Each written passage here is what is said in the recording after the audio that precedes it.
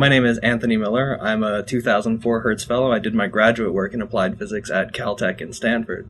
Currently, I'm working for a startup company called Entanglement Technologies, which was founded by another Hertz Fellow, and we're developing trace gas detectors for work for military and also for mineral exploration.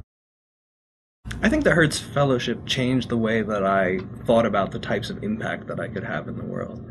I hadn't considered opportunities outside of academia, and I hadn't appreciated that by pursuing non-academic directions, I could have a larger impact on the world and on society than I would have by staying doing pure research in academia.